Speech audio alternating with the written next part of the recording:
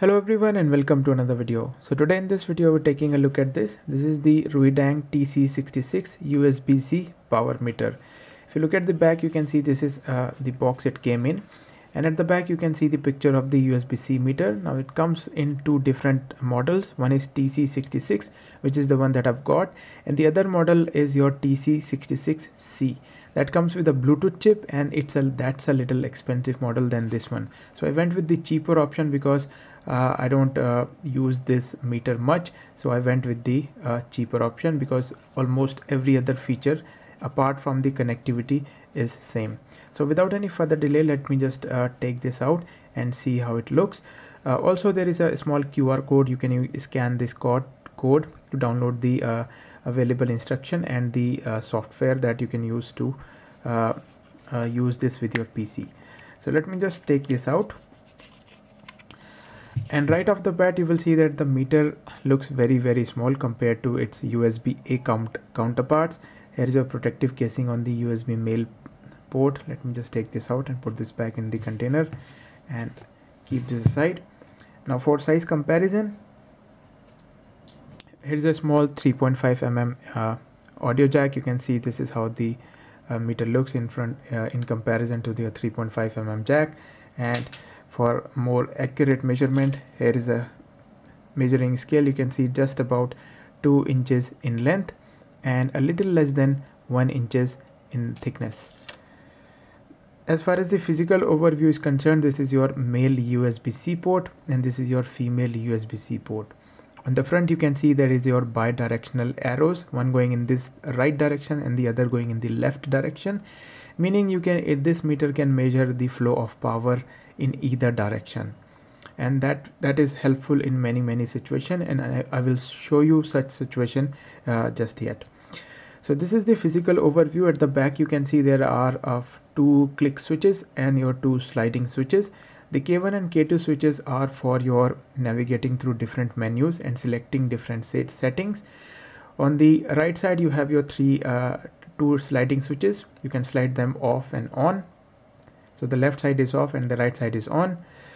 The power switch is basically to decide whether you want to use the power from here or you want to use an external power to supply the power to the meter, and that will only use the external power to run the meter, and all the power that is coming from here will go from the output of the meter, and that will give you more accurate readings.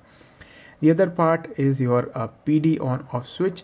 This will allow you to use the trigger function of the USB meter. If you keep this on, you can check what type of, you can trigger a power delivery device using this meter. If you turn that off, the power delivery feature will not work, and also you will not be able to power the meter on using the male connector of this meter. So without any further delay, let me just connect this to a power bank and see what you can do with this meter. So here's my power bank. This supports power delivery. Let me just connect this in. Now with the USB-C meter you can do a lot of things, because every other phone today comes with a USB-C port, and chances are most of them do support power delivery of some kind. So what you can do, basically, if you have some kind of USB-C charger that has a USB-C port, you can check whether your charger is working or not. You can check what type of voltages and current your charger supports. You can also check the quality of different power delivery cables. You can check which one has the lowest voltage drop, and you can buy the best cable for your phones. The other thing you can also do is check the type of check the amount of power your phone takes when charging, so you can check how much your phone is actually taking from your charger. So USB-C meters are very versatile, at least today, because almost every other phone comes with a USB-C port, and also you will be able to diagnose if something is wrong with your phone, your charger, or your charging cables. So once you power it on, this is how the meter would look, and as you can see, luckily I've got a power bank which also displayed some of the readings. So this is, at the moment we are outputting 5 volts and no amount of current is going outside. Anyways, let's focus on the meter because that's what we are interested in. So this is the first page, and on the first page you can see that it displays the voltage, the current, and On this side it is displaying the temperature of the meter itself. So that meter is reading about 18 degrees Celsius. Here is your data group, and I don't know what this is. Here, as you can see, this is displaying the wattage, how much watt we are consuming. Anyway, so if you press the K2 button, this is your K1 button and this is your K2 button. If you press the K1 and K2 button, you can change through different pages, different menus. So this was the first page. If you go to the second page, anyways, on the first page also I want to show you that this is the accumulated milliamp hour and milliwatt hour. At the moment the data group that is selected is 0. To change the data group to 1, all you have to do is press the K2 button, long press the K2 button, and it will change to 1. So when the data group 1 is selected, all the values are accumulated even when the power is off. If you take this meter out and plug this back in some other time, it will start the values from the last left values. If however you keep this data group to 0, it will only remember the values until you next time turn the power on, and it will delete the value once the value reaches 1. So if you want to remember the values, keep it at 1. If you don't want to remember the values, just keep it at 0. That was your first page. If you press K2 button again, you will reach the second page. This is your second page, and on the second page again you can see the voltage, the current, the temperature, the data setting. Here you can record the data on an external memory that is available on this meter, which you can use to transfer to your computer and plot some graphs with that. If you press the K2 button again, another page displays you the voltage, the current, the data positive, the data negative value, again the temperature, the data group, and your charging protocol. And also on different pages you will see this arrow. At the moment it is not displaying much. It is displaying a random direction and a random charging protocol. Once I connect a load on this side, the arrow will change to the correct orientation. Okay, so let me just connect a device to it and see whether the arrow flips to the other side or not, and we will also see whether the charging protocol changes. At the moment it is showing the Apple 2.4 amp, that is the 12 volt charging protocol. So I've got my phone here and I've got a USB-C cable here. So let us connect. Let me just first connect the cable to a phone, and this is the Redmi Note 7 that supports Qualcomm 3.0 and 2.0 fast charging, not a power delivery device. And the other end I'm going to connect to the meter, and let's see what happens to the arrow that we're getting on the meter. So let me just plug it in. So it's plugged in, and as you can see it changed to QC 2.0, then unknown, and the arrow also flipped on to the other direction. So as you can see, sometimes it is a little accurate, sometimes it's not that accurate, and at the moment it is displaying QC 2.0, and the power we are getting is there. You can see the voltage, the current, and the arrow has also flipped. Now the good part about the changeable orientation of this meter is that I don't have to always plug the meter in the charger. So I don't have to come back to the charger to see the reading. What I can do is, instead of plugging the meter in the charger, I can instead do the opposite. I can plug the meter in my phone and then plug the other end into the charger here. So as you can see that I've plugged in the meter in the my phone. You can see that the arrow has flipped in the right direction, and it is again showing the voltage and again showing the current that we are drawing. So this way you can use the meter in either direction. You can decide to put the meter on the charger or on your phone, and that's why the bi-directional measurement of units is really helpful. One other thing I want to point out here is that you can see that previously the charging protocol was detected as Qualcomm 2.0, and now it is detected as Apple 2.4 amp, which is the Apple 12 watt fast charging. And what does that tell you? That basically tells you that the charging protocol detection on such meter is not very accurate. It may be the fault of the meter, maybe the fault of the cable, or it is also the fault of the PD protocol itself, because the power delivery protocol is very confusing and very twitchy at sometimes. It is very difficult to determine which device becomes your host and which device becomes your client. Anyways, this is how the bidirectional feature of your meter is helpful. Press it again.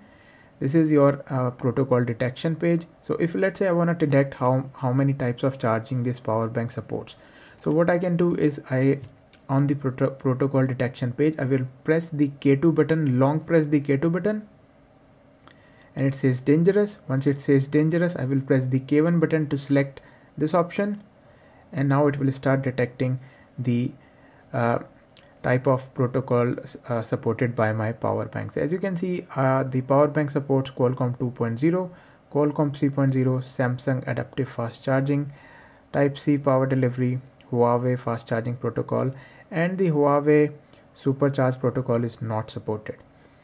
Now here I want to tell you about the limitation of such meters. As you know that every now and then every other new company is launching different charging protocols, and I'm not sure how long these type of meters can keep up, because the updates on these types of meters is very slow, and every now and then there's a new company coming out with different charging protocols. They're changing few things in their own cables. They're coming up with proprietary cables which may or may not be compatible with your USB-C meters.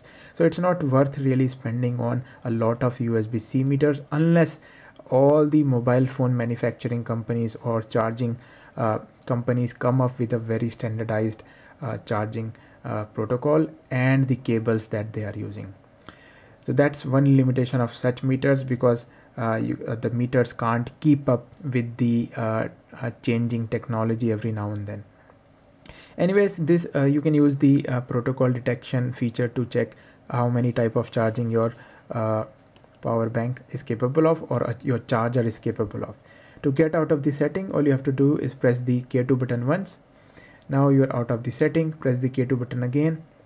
Here is your, let's go back to the setting. Here is your protocol trigger feature. In this you can trigger different type of chargings. To go into trigger feature, so let's say you want to check, you want to trigger a certain type of kind of voltage from your power bank or charger, your power delivery charger or power bank. So go to the trigger feature, long press the K2 button. Once you long press the K2 button, it will help you to select. Once you are in this section, keep pressing the K2 button one by one to navigate from different setting. So let's go to PT. Once you are on PT, press the K1 button to select that option. Now it is asking you to reinsert. Take this out, plug this back in,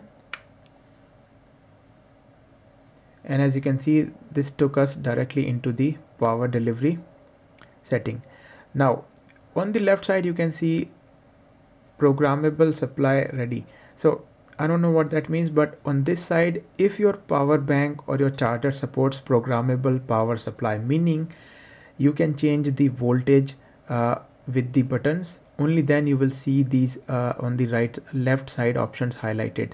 If your charger or power bank doesn't support PPS, you will not see the left side option highlighted. Anyways, on the right side we can see that with this particular power bank, we 5 volt, 9 volt and 12 volt are supported, and our power bank also confirms that we are on the 5 volt setting.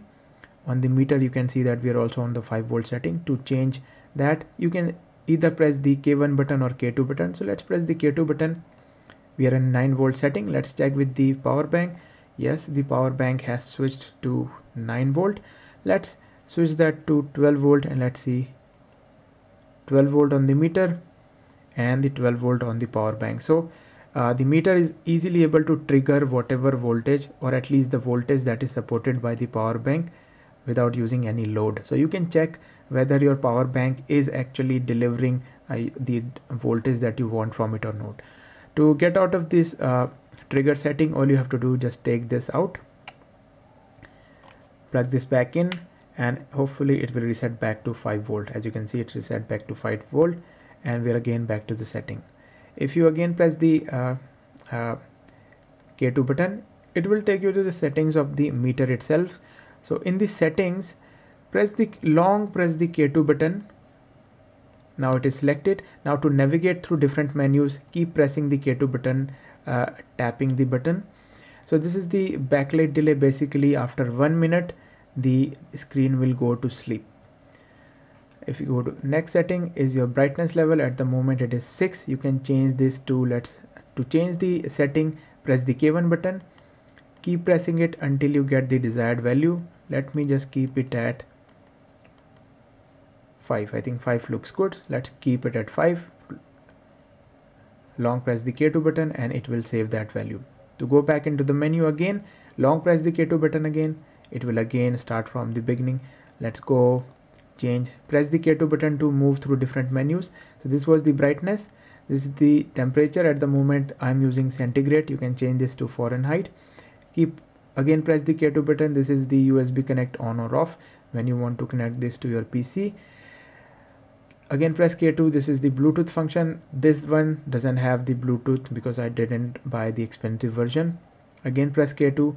This is your display rotate. You can rotate the display. At the moment it is upside down. If I press the K1 button here, you can see the display is rotated. If I press again, the display is rotated again.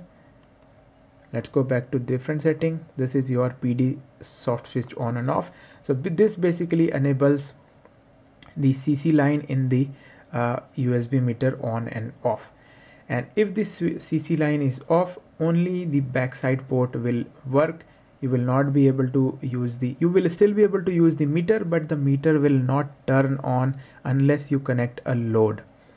Meaning the CC line will be disconnected and it will not trigger the turning on of your power bank if you just plug this in. So if you want to use this like this, keep this on. That way you will be able to use the male port of your USB-C meter all the time. Press the K2 button again. Here you can change the language. There are only 2 languages available, English and Chinese. Press it again and here you can restore the factory setting back to how it came from factory. To go out of the menu, just long press the K2 button again. So we're out of the menu. If you press the K2 button once, this is your another page. Here you can see that the firmware version, this one is your version 1.1.4 as you can see on the top, and some other information about the meter. Again press the K2 once. This is your simple reading, big letters. You have your voltage, your current and your watts. Press the K2 button again and again you started with the front page of your meter. So there we go guys, this was my video on the RUIDENG TC66 USB-C power meter. I hope you found this video helpful. Thanks for watching and I will see you guys in my next video. Bye bye.